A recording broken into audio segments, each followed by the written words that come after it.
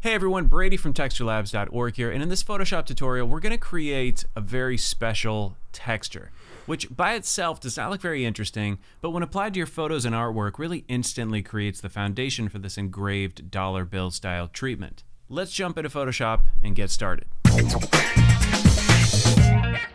Alright, we're going to get started here actually by creating a very small document, just 10 pixels high by 10 pixels wide.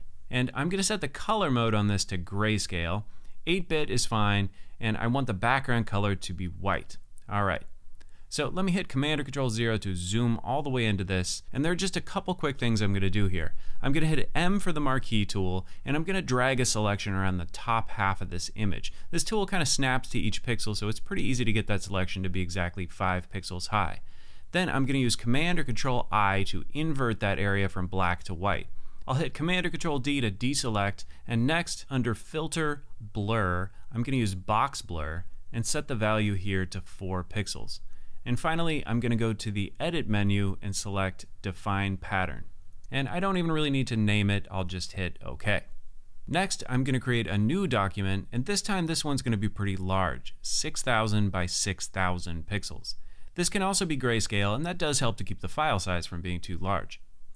And here I'm going to use Edit Fill, and I'm going to set the contents to Pattern.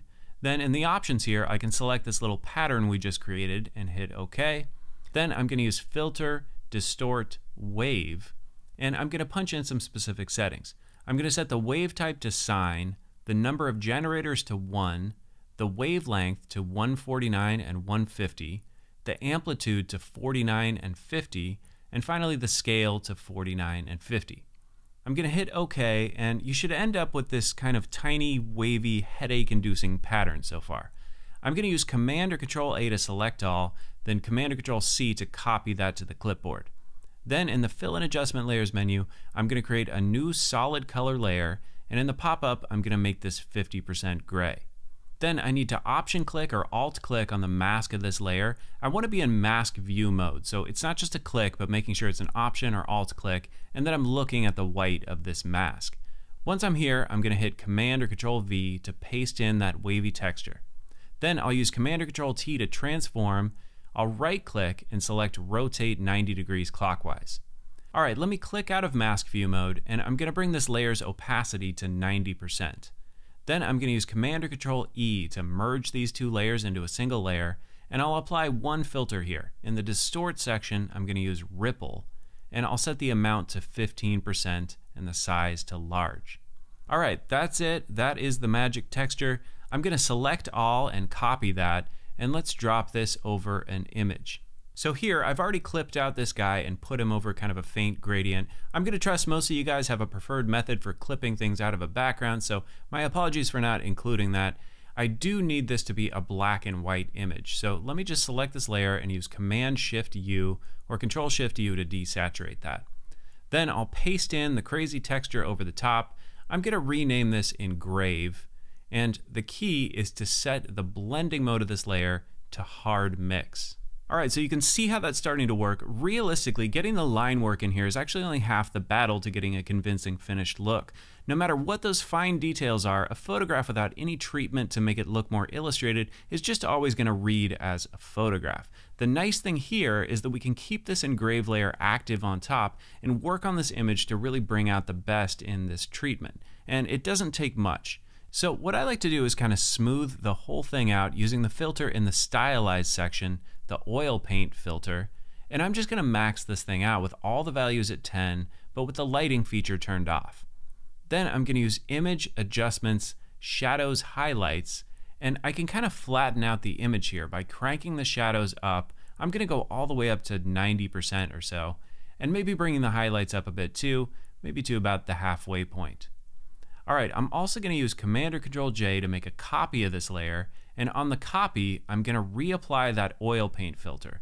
I can use Command Option F or Control Alt F to reapply the latest filter, and just go maybe 8 or 10 times on that same filter, really mushing it together.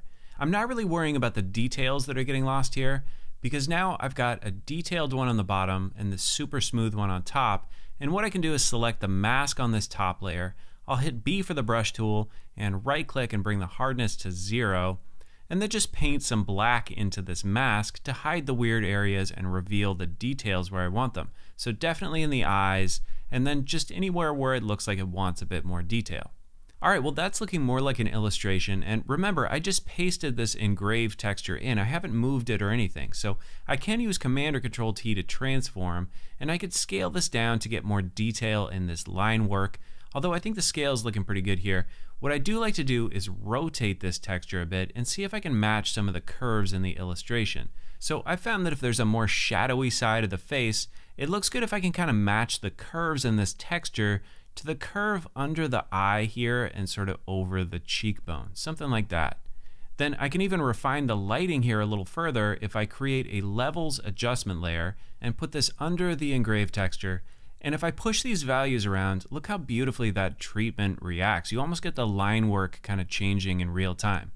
I like to dial in the overall contrast of the image and then bring up the black output level so that engraved treatment shows up even in the solid black areas. And if you're feeling like the values here are a little too crunchy and you're getting kind of these aliased looking pixels, you can select the engraved layer, and rather than bringing down the opacity, which doesn't really help, you can bring down the fill value. And at around 85 or 90% here, you really get this nice natural softness on the edges of the lines, but maintain that black and white quality.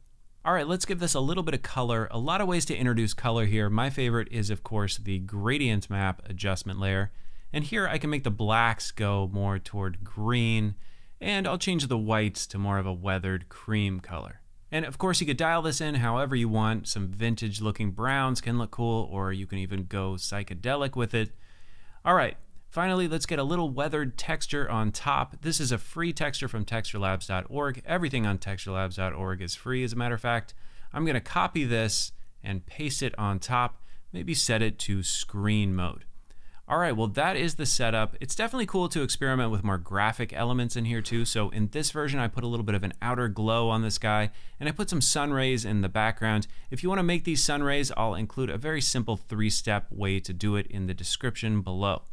All right, well I hope you guys have enjoyed this tutorial and that it will help you to create something. If so, please do hit that like button. That just helps the channel out, so thank you for that. Always more content on the way, so be sure to subscribe. Thank you to the Texturelabs.org Patreon supporters, and thank you for watching. I'll see you next time.